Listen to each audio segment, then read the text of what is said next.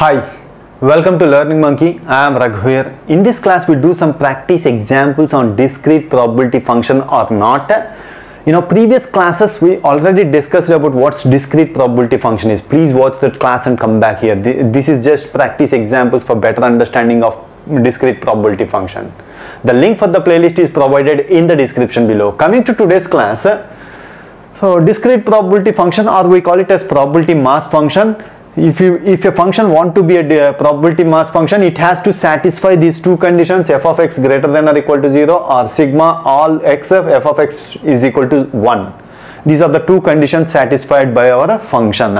So why it has to follow, that explained in our previous class. Coming to the examples, check whether the following can serve as probability mass functions or discrete probability function.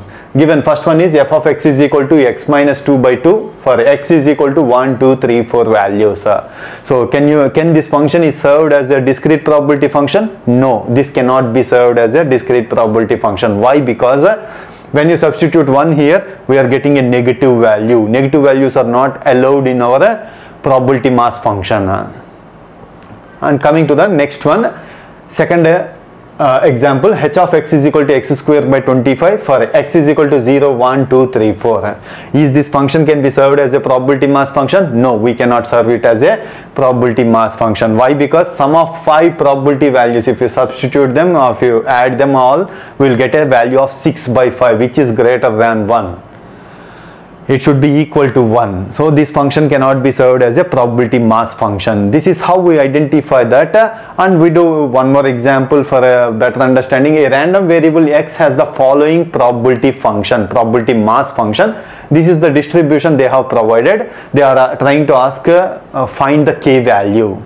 0, k, all these values has been provided. For this is the random variable x. For that, the probability distribution is like this. And from the conditions we know that sigma all x probability of x is equal to 1.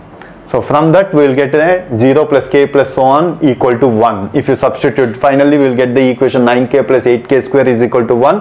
8k square plus 9k minus 1 is equal to 0. So if you solve this equation, we are not going to explain how to solve these equations and all those things. K is equal to, we will get k is equal to 0.102 nearly. So this is what the k value is. Hope you understand these examples. If you have any questions regarding the concepts, please post your questions in the comment section below. Thanks for watching. If you haven't subscribed to our channel, please subscribe to our channel and press bell icon for the latest updates. Thank you.